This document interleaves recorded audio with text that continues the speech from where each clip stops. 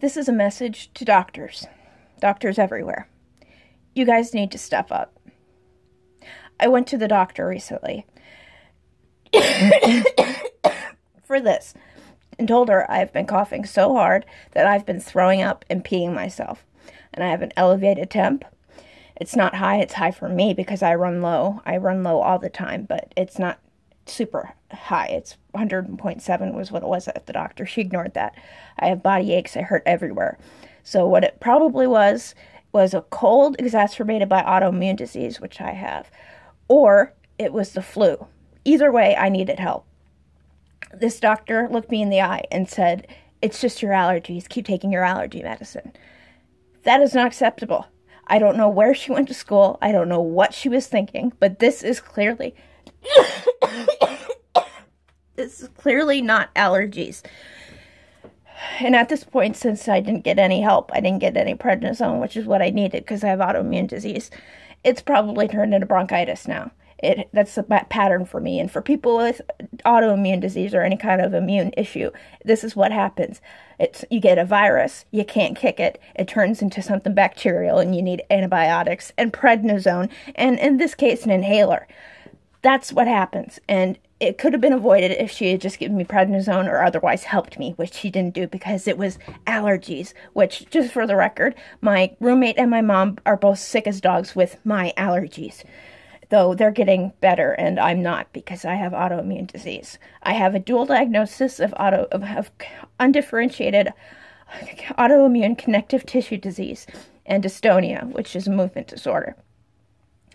She ignored that. That's in my chart. She ignored it. She ignored everything I had to say. She disregarded me. She treated me like an idiot. She treated me like an asshole. And I know what the problem is. I know what she did, and I know what was going on in her brain. And what it was is that this is a hypochondriac drug seeker. I know that's what it is. And 90% of you doctors do this, and it drives me nuts. And I know it. I know it because for 15 years, I had autoimmune disease, and nobody believed me. I said it for 15 years. And since nobody believed me, I had to treat it myself, which means I became an expert on my body. I followed my symptoms. I tracked my symptoms. I treated myself, and I did it well enough that for 13 of those years, with active autoimmune disease, I was still able to stay working. In direct care, no less, which means I have medical experience, 13 years worth of medical experience. So I know when something is just a cold and when it's something else. That's a big part of direct care, is knowing when the person needs to go see a doctor because it's something serious. And I was very good at my job, and I know my body.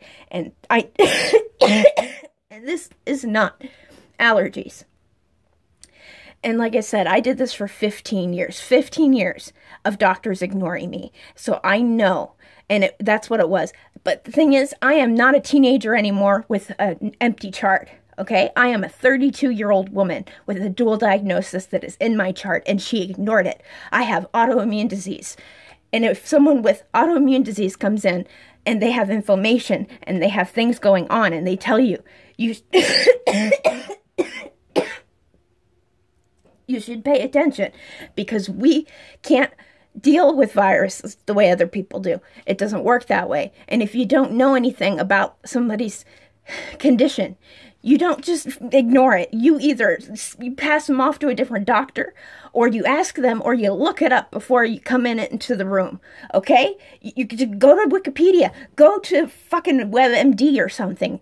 I understand doctors can't know everything, but then if you don't know something, you look it up. You don't just disregard them and treat them like shit. And like I said, 15 years of this. 15 years I did that. So I know that 90% of doctors are like this.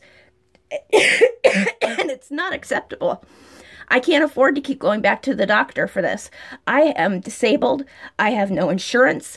I cannot keep doing this. I cannot keep going back to the doctor for something simple like bronchitis. And I certainly cannot afford to end up in the hospital with pneumonia because I had untreated bronchitis so long.